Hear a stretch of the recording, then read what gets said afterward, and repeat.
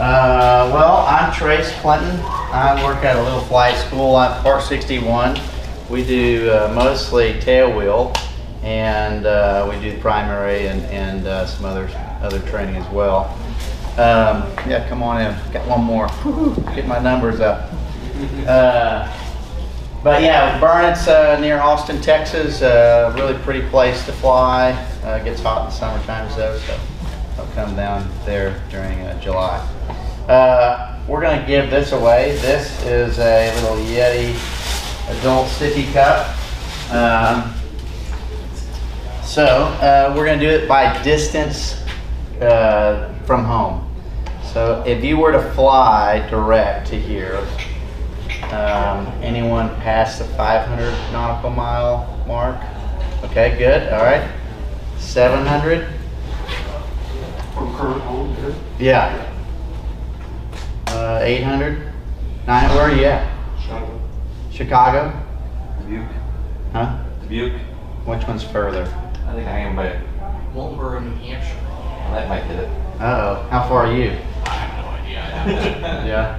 get out a calculator. What's your airport? Yeah, well, let's look it up real quick. Let's see who's the furthest. Ours is 800. Yeah. 800? You got 800 beat? Chicago. We're going to get to the tiebreaker here. I'm in LCI. This is the really cool Yeti. I'm 962. LCI? Yeah. Who's going to win? That's 1065. Yep. 1066. Yeah. Cool. So you're the winner. Thank you very much. Cool. There you go. Yeah. Does he have to sing a song or something? Yeah. You get to see us here. Run the camera. I don't have to dance a waltz either. Yeah. Yeah, mine's not near that bad. Oh man, Roger had me squirming. No, not. Yeah, so we're talking about the fun factor. I was flying with Charlie Gregoire. You've met him. He's part of the Redbird team. And he asked me to speak on this. We were flying in the Cub together. It wasn't his first time to be in a Cub, but he was kind of just reminded that we were flying over the river and, probably 1,000 AGL and just, it was a perfect day. He's just, this is great. This is just a whole nother, different type of flying. And, he flies at M2 and he, at flight level, straight and level, A to B. And he was reminded that after he got his license and went through the system, he kind of felt like there was only one way to fly. A to B, high, flight plan, very rigid and structured, and there's different ways. And so we're going to kind of talk about keeping the fun in flying. Plane and pilot, you read their article and they say the average, we just got started, you haven't missed a thing. The average pilot flies about 35 hours a year, which is probably 2 weeks for some of you guys. Not a whole lot, at 35 hours a year of cooking, I'd be a terrible cook. So it's something that we can improve on. Talked about the numbers before. You've seen the declining numbers. Now the total number of pilots is increasing to try to meet the airline demand. But those are ATP commercial numbers. The private pilot numbers, though, are decreasing, and FAA took a little break in COVID and they didn't publish the 2021 numbers, so I guess we can forgive them, but they're probably just sleeping, I guess. But no, I'm kidding. But it's declining, and there's reasons for that. So why do you think, aviation, we're flying 35 hours a year, less pilots out there? Who has any insight into this? It's your presentation. Of why fewer pilots were going? Correct. Medical, basic med helped reverse a little bit of that recently. Yeah, it could be part of I that. think that was a chunk of. What do people, mostly when they come in to talk about flying, what's the two biggest things they are asking about? Or that's how much, how long? How much, how long? Yeah. Did y'all see this last time? You pretty good. Yeah, so time and money. And that's kind of our scapegoat. We say it costs a lot, it takes a lot of time. David St. George, in one of the breakout sessions y'all may have seen, He said in 1970s, the average cost was around $1,900. Today's money, that's around $15,000. So it's really been about the same for the last, what, 40, 50 years. So it's kind of interesting on that. Now meth heads have all the time and money to go find meth. Why can't we find the pilots to go fly? You may have other problems. I'm sorry if you're once an addict. I'm happy you're here now and you're recovered. If you go to Disney World, I've taken my kids to Disney World, 19 million people a year. We just need 161,000 people to be a pilot. College football games, that bottom number, 47.5 million people made the time and effort and paid for it to go to the games. That's not including the 145 million fans that watched it. So understanding the data, anyone seen this diagram or analogy before? It's really interesting. During World War II, they decided engineers wanted to kind of design the next airplane or retrofit the existing airplanes with more armor depending on what the data was showing of where the bullet holes were. So they started documenting where all the bullet holes on the airplanes were, and they're going to start putting some extra thickness and armor around that area to protect the aircraft and air crew. And this guy named Abraham Ward, a Hungarian mathematician, was putting all this together and said, wait a minute, we're looking at this completely wrong. We need to look at where the bullet holes aren't hitting, because those are the ones that didn't survive. They didn't come back and land and get the data from. They're in a forest, they're in the ocean, they didn't survive. So you can see where the prime targets are, the engines, the cockpit, the middle of the wings, the tail gunner. So we think about its time and money, and yes, those are variables, and they're very important to communicate to our new students and very important consideration, but there's got to be more to this equation here. Activities are up in the last year, you probably know that. State parks are hitting record numbers. People want to be outside. 8.1 million more hikers were recorded somehow. I don't know how they got that data, but it's reliable sources, I promise. Not fake news here. And I mean, even tennis was up. Anyone like tennis? I don't like tennis, but I like to fly. I don't have any, kind of. Okay, so this is the business labor statistics. Can you say that for me? Statistics? Yeah, there you go, I said it. Americans have 17 minutes.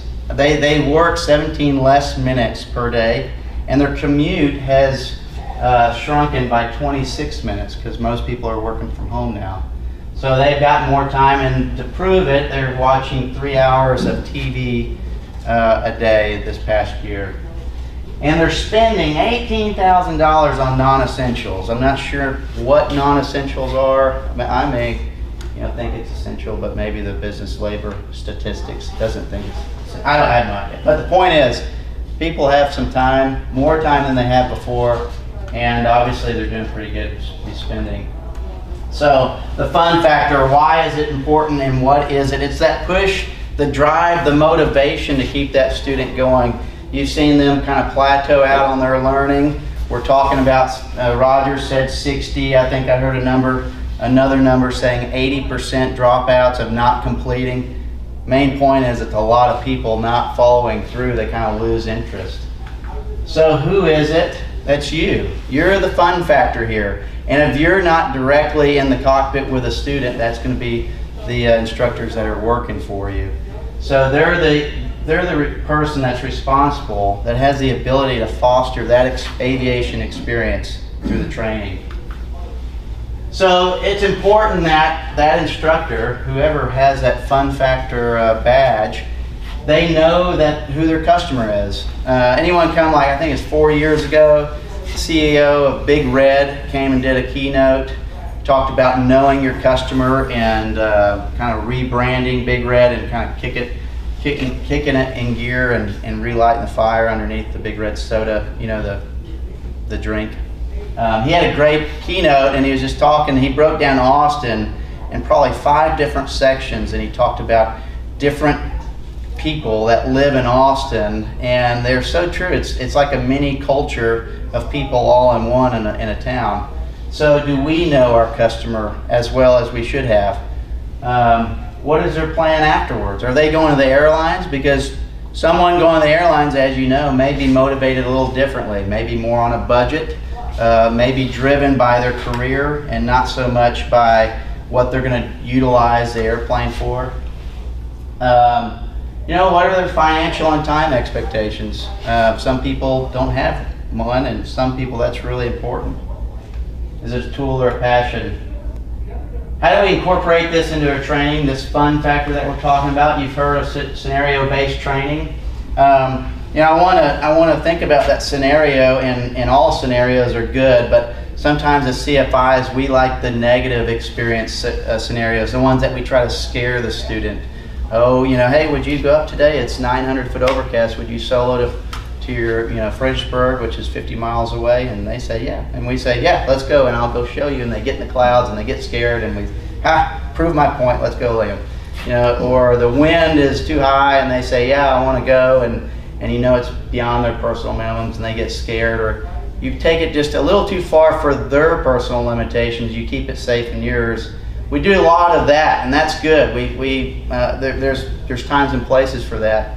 But we can also do it on the positive side. We can have fun. We can show them what the airplane is used for. We can take them to lunch, go to a fun place. We can take drinks in the cockpit, not alcohol or anything. Just gotta clarify that. But go land somewhere different and have a debriefing over a Topo Chico. That's what I do on my flights. We do Topo Chicos. Anyway, I won't make that. Define learning. The best definition that I've heard of learning, and y'all probably, if you haven't heard, you understand and you know already, but it's a change in behavior and a result of an experience.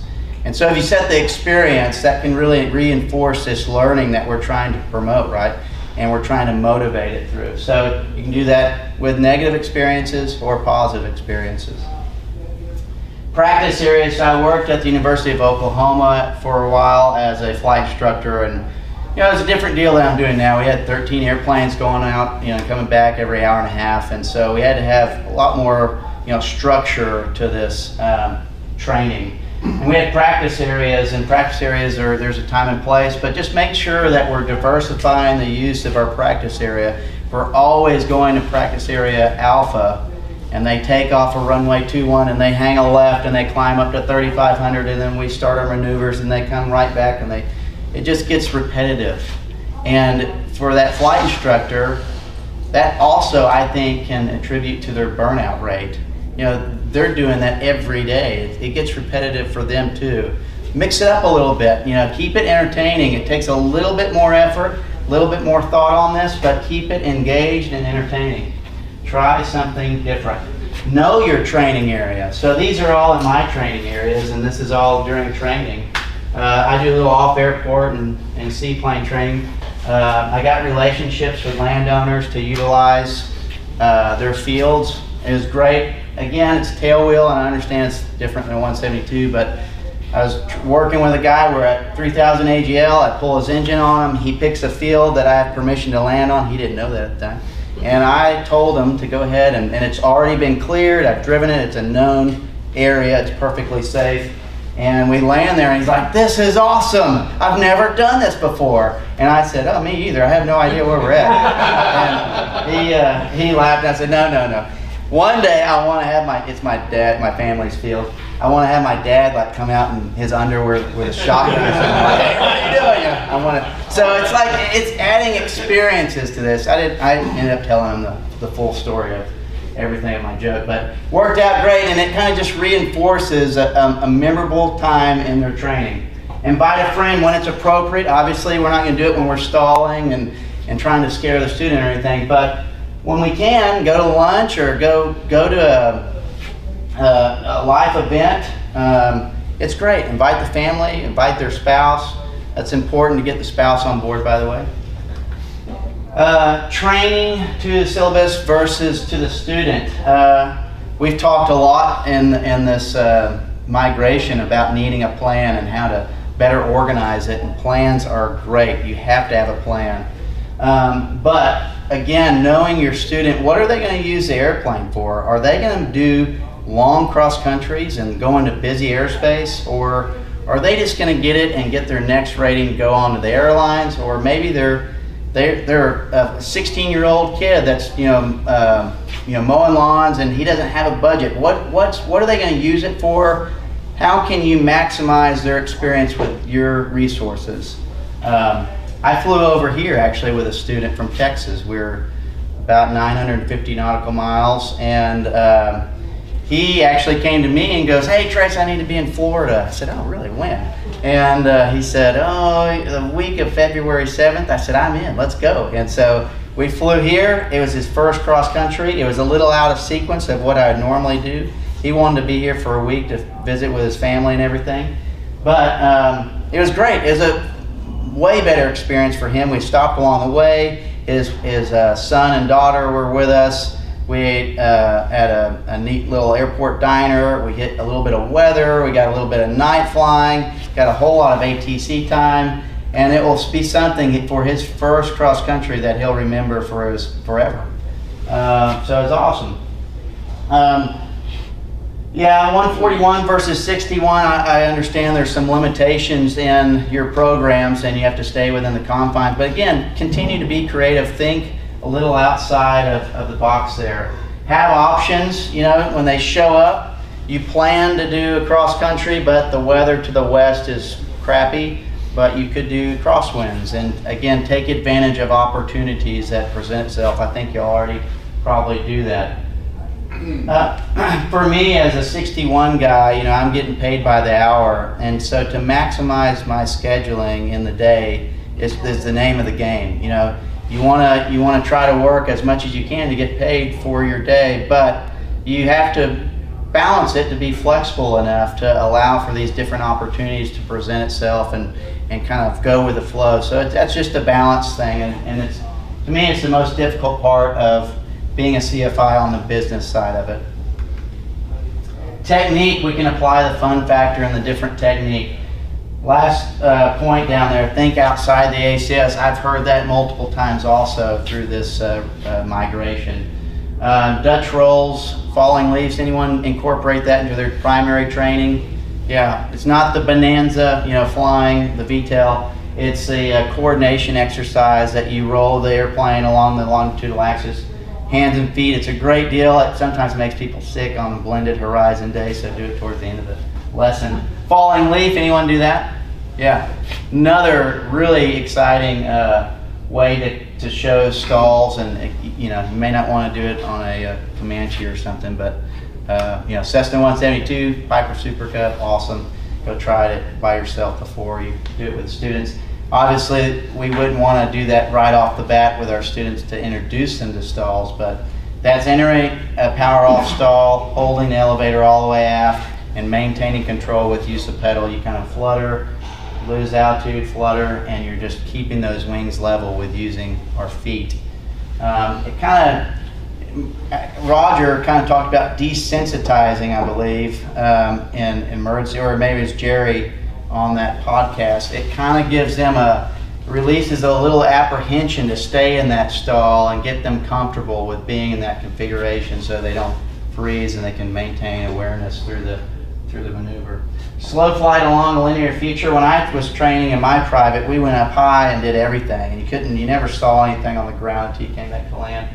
But you can find an appropriate altitude, an appropriate area, and find something interesting to track, like a river, a creek bed, Old County Road or whatever, and enter slow flight and get out of slow flight, enter slow flight and get out of slow flight. And you don't even have to go to what the ACS says slow flight. You can stay 20 more miles per hour ahead of what you're supposed to be. Just demonstrating that kind of use of hands and feet and pitch and power. Changing altitudes with ailerons, that's a easy one. Not influencing the elevator, rolling and increasing and decreasing your roll, and you can see your vertical lift component change, and you increase and decrease altitude. So this inadvertent IMC example is kind of neat. I really like this. I didn't do this in any of my training when I got my licenses and everything, but Ken Whittakin, he's a mentor of mine. I used to work for him about 9 or 10 years. anyway, he taught me this, and I'm sure he learned it from somewhere else. But so that's what ProMark is. I made this video like 5 years ago. What we're doing unusual attitude recoveries, and we're finding a long north-south road, and we're flying from the east to the west. Once they cross over the road, they close their eyes. We count for 7 seconds. Now they do that in the video, and they try to make a 180-degree turn. So it's better than me on the controls, and I go, all right, close your eyes and do hard left, pull back and recover, and they know what they know what you're doing. Alright, here we go. Ready? Okay, ready. We agreed to do it to the left, by the way. Alright, when you're ready, we'll start our left turn.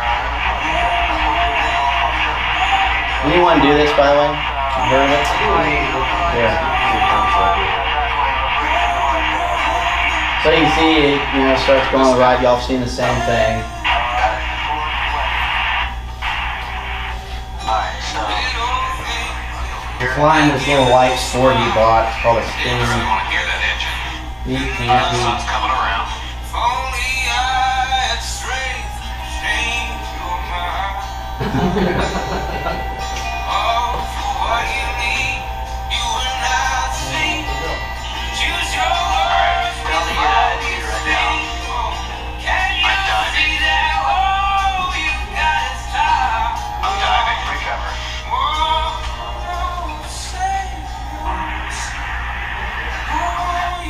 The reaction is what I want you to see. 65, green bank angle to the right. Wow, that was about 58 seconds. Wow. I did not feel that. Did you think you were turning left? I thought I was turning left. I thought I was in a shallow left bank, like 10 degrees. I was so confident. I'm like, oh, I got this, man. You can't fool me. The sun. I felt the sun. I'm like, all right, sun's moving. Anyway, Larry reminded me of that not too long ago, and so I decided to put it in the slides here. But that was hang on, that was 2015 or 14, and he just reminded me of that probably within the last 4 months. Just for fun, a variation of that is have them, they don't have to close their eyes, just have them stare at their left foot and tell them, give me a constant. Oh. Give me a 2-minute turn to the left. But stare at your left foot as if you're distracted. And I guarantee you, They get off. I guarantee you, even the best IFR pilot's gonna be gone Yeah. if they're honest about it. They can't look at their instruments, just at their Just look at foot. their foot as if something, Yeah. they're looking for a pencil or something like that. Yeah, that's a good way to do it. 270 degrees of turn at best. I bet you're right. Yep. That's a good one. And any of these are good. Any of these types of unnormal activities to again enforce the learning. Going places, obviously, this is kind of a fun thing. This is why a lot of people obviously get their license. They want to take their family, they want to go with friends, and they want to get somewhere. So selection of your cross country, not just meeting the minimum, but if there's something interesting to go 10 more miles, then go to that one instead. Lunch stops are always fun. I talked about Topo Chico. I'm kind of obsessed with it. Trust the science, kind of a bad term the last year, but there's some parts of that that be true.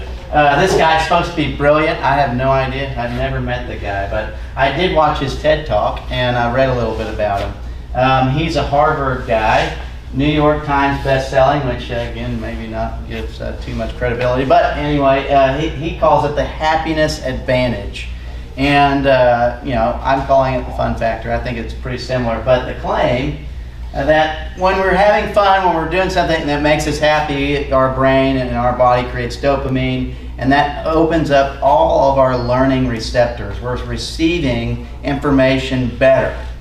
And conversely, when we're in a stressful situation, we actually start shutting down things, and our mind goes into a different. We heard Mick Spaden talk about that earlier.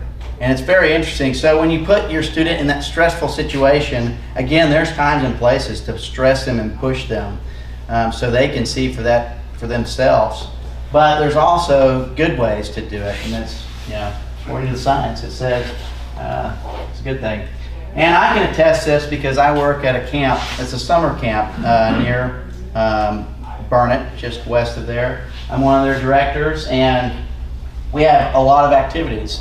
We have the blob, that bag of air that floats on the water, people jump on. And we got sailing and skiing, scuba diving, lazy river, some of our higher end activities that people put. And after each term, we got about 6,000 kids a summer. And after each term, we survey them. What was your best activity? What was the worst activity? And hands down, kayak or canoe, depending on what location you go, is some of the worst activity. I mean, that kid can't even hold it right there. He's like doing something weird. So it's not even been taught correctly. And so it's just one of those things. It costs a lot. Those kayaks actually cost a lot compared to some of our other activities that are more fun. But we had 3 counselors in 3 different terms in several years apart. And one was named Ben, the other Shar, and the last one was Kay. And in each one of those counselors, when they ran that activity, it was one of the best activities. The kids loved it. It went from at the bottom, and we probably have 18 different activities. Went from the bottom consistently, but when they ran it, several terms in a row, at different years even, when they ran it, it was ranked number, in the top 3, maybe top 5. And the testament that we tell all of our counselors at the very beginning at our introduction is, hey guys, you make this camp. You make or break the experience that these kids have at this summer camp. We don't have any Disney World characters or any cool, Universal Studios, $1 million rides. We have you guys, and y'all influence the experience. And it's so true because Kay, Ben, and Shar all did fantastic jobs at those activities, and we can also do that as a CFI. So we've talked about what we're doing during training, but again, they get their license and they go fly their family, and it goes back to that 35 hours a year is not a whole lot.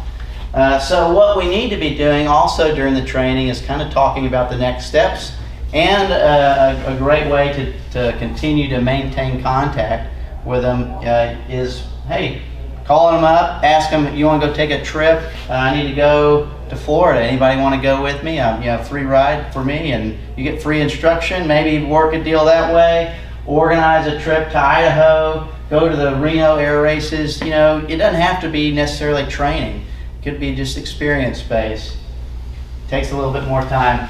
I get to move cubs around the states for cub crafters, and so I get to go see some really neat places. That's Salt Lake City when it's like this algae. The time the temperature changes and it turns the whole Salt Lake red. So it's kind of neat. This is in Arizona. We'll talk about that here a little bit with the airfield guide. But we just camped out at someone's property that allows us, and it was awesome. Here it is, Airfield Guide. Anyone familiar with RAF? Yeah, Recreational Aviation Foundation. AOPA is kind of the voice for general aviation. They do a phenomenal job. The RAF is the voice for airstrips. Their mission is to preserve, protect, and maintain airstrips. And so this is like the Arkansas, Oklahoma area that I took a picture of.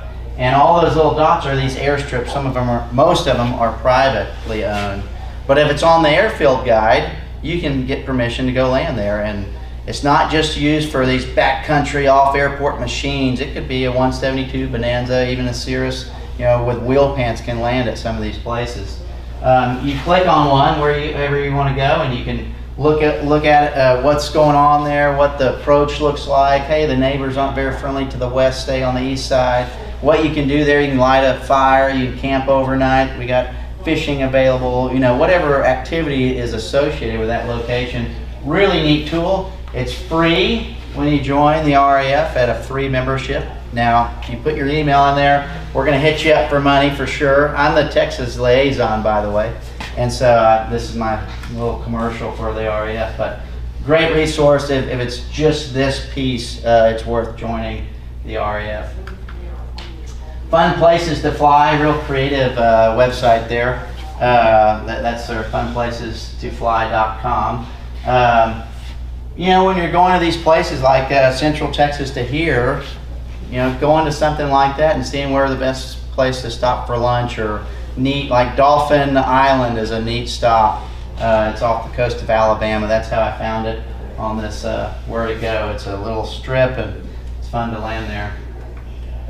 Stay low. You know, we tell our students, you know, stay high, it's safer, it's better fuel economy, better winds. But when time presents itself and the area is appropriate, stay lower. This is over Tucson of a Davis Monothons or whatever, the boneyard there. And I just asked the controller, can I get the lowest altitude, you know, right over the boneyard? And he's like, yeah, heck yeah. And he let me do it. I'm talking to ATC, and I'm probably, you know, 600 AGL or so over there. I felt like I was breaking the rules. Everyone lives to break the rules when you can't. No, I'm kidding. This is over Yellowstone. Anyone seen a picture of that? You know what I'm talking about? That one I stayed high. I'm not talking to anybody there, but there's a wildlife refuge area. I think I'm at 2,500 AGL, Nashville. But anyway, when you can, stay low. It keeps it interesting. It makes it fun to see things. Some elk in California. Again, flying these Cubs too, that gives it a little different of how low I'm talking about. So be smart about what you're flying. I wouldn't be flying a twin engine down this low. It's another trip to Florida I took. That castle, by the way, is in my training area, and I make up all these funny stories that are completely fake, but about who lives there and what it's there for. But the real story is whoever invented kitty litter supposedly built that castle, and the wife wanted a replica of a German castle, so they built it in the Texas Hill Country. Now back to our method. They're right here on over their view. That there's a meth house right there. It's terrible. So, continuing on to keep the fun factor of building the aviation fellowship. You know, building that network of people. We love flying in groups and having a reason to go fly. If you're just by yourself and you don't have anyone to fly with, you're probably not going to fly as much because you don't have a reason or a resource. Again, the RAF is great for that. There's many state pilot groups. Idaho has a good one. New Mexico, Utah have good ones. These Fat Tire Cowboys, anybody heard of them? They're big in Texas. It's just a group of pilots, like 6 of them, I think, maybe, that are all part of this, you know, just self-branded group that we're going to call ourselves the Fat Tire Cowboys. And they have different airplanes, not just Super Cubs or anything like that. They have a Citation actually, and a 185, and they do have a Super Cub and I think a glider now too. But so it's just a group of guys that get, you know, they hang out and like flying airplanes, and they have a really neat channel that people go to, and it kind of inspires others to fly. Social media, like it or hate it, it's also a good resource to stay in contact, to stay in the know. I try to keep most of my social media just aviation related. Instagram for me is a real good business tool. I get a larger pool of applicants that, you know, come from Montana or California or Arizona all the way to Central Texas, and social media is a tribute. Similar to migration. I mean, we all come here from 1,000 whatever miles, and we try to learn something, we talk, we meet new people, and we leave, hopefully, kind of on fire, re-energized, and kind of fired up about teaching, and maybe the airlines will, you know, hold back another year, and we'll keep in the training world. You know, just a few different times. This was a really neat experience. You know, taking advantage of meeting people and building those experiences. I did float plane training, and we're flying a 1946 PA-12 on amphibs, and just so happens this Chris craft was flying, and just this gorgeous morning. And my student saw it first. We were going to land, and he saw the boat, and we're like, oh wow, that's an old looking boat. That's awesome. So we landed, and of course the boat comes to us. We're gawking at the boat, but the boat's excited that there's an airplane. He has a 1946 Chris craft by coincidence. And so we exchange rides, and my student goes on the boat, and it's just another little 10-minute experience that gets put in the memory catalog. This guy, I didn't know who he was, but he joined me in the canyon that I fly at the Green River near Moab, and he happened to be on Fingers, and I called him up on Fingers, and hey, red helicopter over the Green River, you up? And yeah, who's this? And we talk, and we talk for about 10 minutes, and I have a little lunch spot on the sandbar that I take lunches, and I say, hey, you want to land here and meet for lunch? And he said, well, sure. So he gave me a ride in his helicopter, and then 2 years later, he came down to Texas and did his tail wheel with me. So it's kind of a neat deal. You never know who you're going to run into, who you're going to meet. My wife is just like, never met a stranger, Actually, later that night, funny thing, I stayed with this guy in his house. The weather was bad. I told him I had a hotel room already picked that Cub Crafters pay for, and he said, "No, come. You're not going to be flying in the morning. Let's go grab a dinner, and you can just stay at my place." And I'm like, "Oh, sure, Arnold. Here's another pilot at the airport, but that may be taken a little too extreme." But yeah, organizing little trips, always fun. I center a lot of these trips around food, unfortunately. Building the aviator, again, we're keeping them motivated. Any of these different courses to take, mountain course, I want to do my glider next. Anyone glider instructor? I haven't done that yet, but that's on my list to do. So much fun, that keeps them energized. So we're talking about teaching the fun factor during the training, kind of showing them, being that mentor after the training. We're doing this, we're building relationships with others that are in the flying community around us. We're building relationships with the people that we're working with. I think that's the best part about what we get to do. That's what really keeps me in the training world. I've been a CFI since 2007. So many opportunities, just like you guys, to go to the airlines, and I could have better benefits, better pay. But one large reason to stay in this training world is because of who you get to meet and talk with and work with. It's all about you. You are the fun factor. You are the mentor, the friend, the CFI that continues to engage them into this thing we call aviation, to motivate them to continue. It's the people and the places along the way as well that they enjoy. Like, that's not beer. This is a root beer, by the way. Yeah.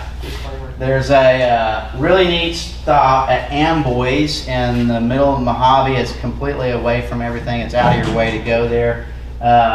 And it's Amboy's mobile station or something like that along Route 66, and they have a dirt strip that I would think a Bonanza probably could land there. I don't know. You need to look at it for yourself. But it's not just meant for a Super Cup is my point. I wouldn't put anything with wheel pants on in there. But anyway, you land there and you get out, and it's a gas station that's out in the middle of the desert, and kind of a neat random stop. And again, this leads to that fun that we're talking about, leads to the motivation, which leads to proficiency, which of course is the safety part of the deal. So we all benefit from this. We continue a relationship with our students, and our students get more time and become safer. So it's good. It's all about the smiles. A lot of smiles I get to see, and again, that's the fun part of this. Any questions? Actually, it's a great program. For the thing that I can make a suggestion. Sure, absolutely. We are the face of aviation for the most part. We either instructors or school owners or so on. Something that has worked out for us tremendously. We're in Stuart, Florida. Where are you at? Out of Stuart, Florida. I own Sky Blue Jet Aviation. Okay. We have been working closely with schools down there in the school district to change the perception about aviation. It's an actual industry where they want to push these kids. And we have been bringing the high schools and the high school kids and putting them in place, and has been a great return to us, because something that is, a lot of these kids who have never been exposed to it, now they're starting to flight training. And the other one is exactly what you're saying. Grabbing instructors and teaching is not just about teaching to fly, but to teach them the fun side of flying. Yeah. And that gets them engaged. Some of them will pursue an aviation career. Some of them will just finish their private and go to whatever else they want to do, but they'll keep on flying. So that's something that has worked out for us really good. Absolutely, yeah, good. The high school kids. Good point. Yes, sir. I'm chairman emeritus of NAFI. Oh, a nice. Professional organization, right? And I'm going to say something that's going to be contrary. Sometimes we can be too professional as flight instructors. Yeah. Too cool for school. I'm Joe Pilot, and that's a turnoff. To build on this gentleman's comments, that's a turnoff to a lot of people. Any flight instructor who tells me that it isn't fun to see the houses get small loses a lot of my respect. To be straight up, you're not in this to enjoy what you're doing and to pass that joy on to somebody else. I'm not saying being unprofessional. I'm not saying to do something as stupid. I'm not saying to do something as stupid as play touch football and ski at the same time. That doesn't work, okay? For those of us old enough to remember that terrible accident. Yeah. The point is that being professional does not mean not having fun. You're not too cool for school. The other thing that I'll remind every flight instructor is, just because, and I wrote an article about this years ago, just because it's your 5th time around Farmer John's field today, doesn't mean your student isn't excited about it. Yes. That's their first time flying today. Yeah. Yeah. You gotta, even if you're just tired of going out to the practice area, sometimes you have those days, and you gotta make it fun for your student. Absolutely. So we say if you secretly hope your next customer cancels for some weird reason, just because you're tired or whatever, that's an automatic red flag. Yeah. You gotta change You your should think attitude about or adjust your schedule or something. Or, I've done it. I've called my student up and said, you know what? I'm dead. I can't do it anymore today. Can we reschedule for tomorrow? Just be straight up. Yeah. Yeah. There's only so many times you do turns around the point, right? And you can go to do a different point, or a lot of it is repetitive for us. I fly school in Denton, Texas, and I have 6 to 8 instructors all the time, and I tell them we have the privilege and the honor to insert ourselves into people's lives. Their time and their money is 2 of the greatest commodities God's given us. And so when they come, they want to spend their time and their money with you. Why do you think they have that airplane pre-flighted at the top of the hour and you're still sitting there inside the air conditioning? They are so excited to go out and get an 110-degree day in that airplane, and you get to go do it again. Sometimes you got to return to the fun so the instructor can remember what the fun was really all about to begin with. Right. So this is a great. Well, and I worked with another flight school that they gave us 3 hours a month to go burn, so that we wouldn't forget what the fun part about flying was. So we're not doing the same thing over and over, and that was a neat little benefit of working there. One other suggestion for just to break it up for your students, they've learned how to land the airplane. Say, okay, I have the privilege of being near St. Louis International. I know what time you're slow. Yeah. Guess where we're going today to do a couple of touch and goes real quick. Yeah. Because they want the count. The guys in the tower want the count anyway. So Sure. Here we go. Yeah, mixing it up and going to different places. Again, that's just as beneficial to the CFI to not go over the same Farmer Joe's field. We like to coordinate flyout, like adventure flyouts, and it normally has a theme of some sort where it combines fun with a learning process. Could be flying through Canada or whatever. Oh, that'd or be awesome. touring a factory or something. But man, it is a ton of work. Yes. And people end up sometimes not being able to go, and it's Weather. a lot of logistics. But I really think it's worth it. Maybe you just have to figure out the cadence, right? Maybe it's twice a year, not like when you try to do safety seminars every month, or maybe just do once a quarter so you don't burn out. But like figure out some cadence that works. It's cool. People think it's awesome. even the people that end up not going think it's cool that we're doing it. Right? Well, and also, I mean, to show how that's in high demand, there's a flight school that they're pretty much only mission isn't primary or any specialty training. It's organizing trips. And you sign on with them, they organize a trip, you give them a flat rate, they pay for everything, and they take you along on a little adventure for a week or 10 days or whatever you sign up for. So it's, and they seem to make it work. So.